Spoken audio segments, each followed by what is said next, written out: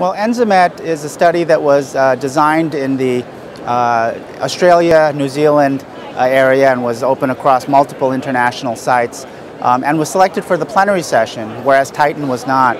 And one of the questions about this is whether there's a difference between the design that would lead one to be chosen over the other. And my speculation is that it has to do with the fact that ENZAMET allowed concurrent docetaxel use.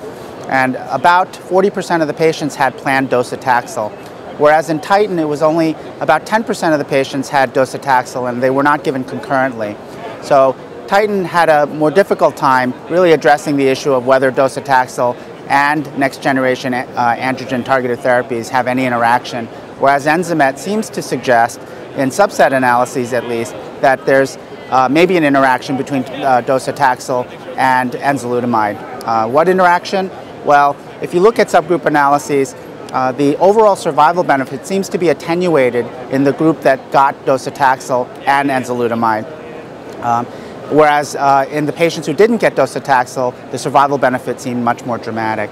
So we need more prospective studies to really address this question, but one of the things that we don't know is whether we should sequence drugs like chemotherapy and next generation androgen targeted therapies or whether we should give them concurrently to get the maximal benefit.